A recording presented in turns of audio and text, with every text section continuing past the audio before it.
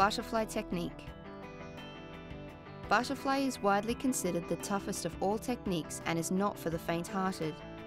But with the right technique, strength and determination, we are all capable. Butterfly works your abdominals, triceps, pecs, shoulders and quad muscles. You'll burn on average 750 calories per hour when swimming an effective stroke. Here's how. Body position. Keep the body as close as possible to the surface of the water. The entire butterfly movement should be fluid and continuous. The hips act as a pivot point. Head.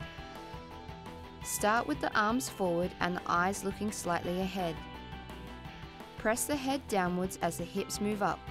Tuck the chin into the chest when you're under the water, pushing the chin forward as you pull with the arms so that you are ready to breathe. Bring your eyes up slightly so that you are looking down but forward again. Your head should re-enter the water before your hands. Breathing. Trying to breathe on every stroke can lead to hyperventilation, so aim to breathe on every second stroke instead. Breathe at the point when your arms almost reach your thighs by pushing your chin forward so that your mouth comes out of the water. Breath should be quick, not forceful.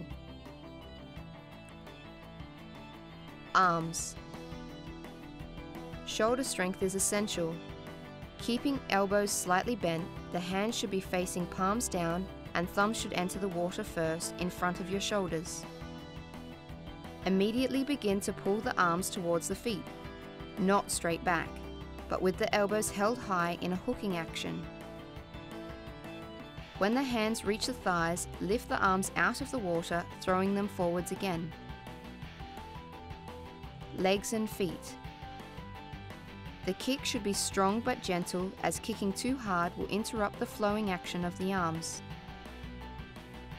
Legs should be close together but not touching.